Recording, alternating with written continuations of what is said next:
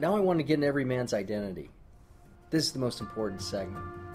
A man's three key questions here. What do I do now? Who am I and where am I going?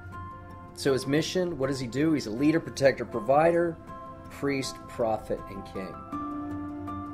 His identity, I say, every man longs to reach an identity in his development.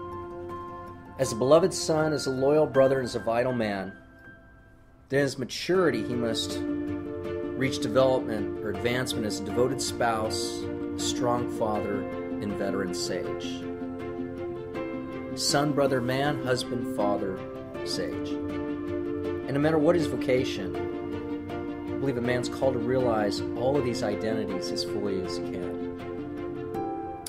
And what we eventually know too, deep down, who we are is more important than what we do. That's why this section is most important, because if you don't know who you are, you won't really know what to do or where you're going.